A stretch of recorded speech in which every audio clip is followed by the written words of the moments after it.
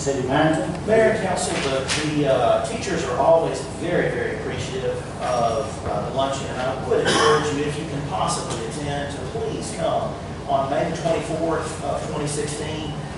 It is a tradition that was started a couple of mayors ago, but one that was continued by Mayor Bullard and that has been continued by this council and Mayor Kane. We received so many comments through the year as to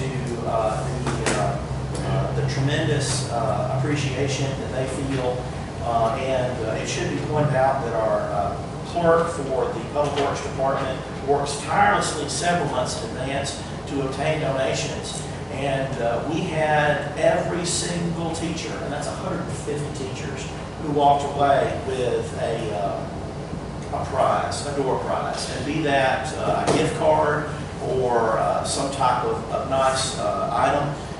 Everyone felt valued in their own individual way.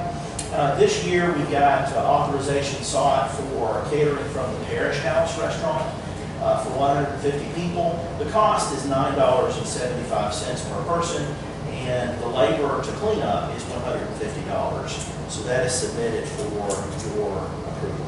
What time is that? The time is 12 o'clock, and we also invite the principals who are in attendance. Hopefully our school board representative will be able to come, and Mr. Taylor is invited. He's got a very hectic schedule, but we do invite him as well. Sometimes the assistant superintendent will come, and we welcome him as well. It's going to be at the Methodist Church. It will be at the Methodist Church in the gymnasium.